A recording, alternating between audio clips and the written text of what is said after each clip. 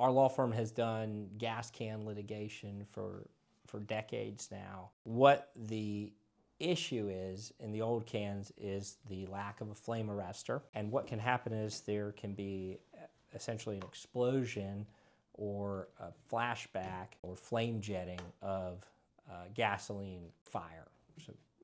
And the way it happens is it's called the trifecta. So if you're using a gas can that has very little gas in it, so a third or less of the gas can, and it's very cold outside, the vapors are sitting inside this gas can.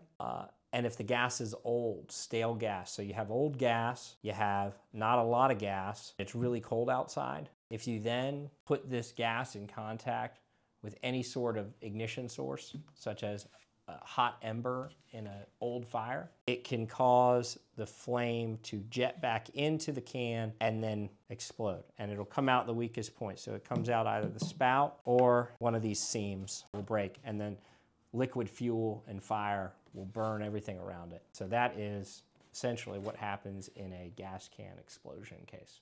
We do these cases all over the country. To be safe, you should never, ever use gas as an accelerant for a fire.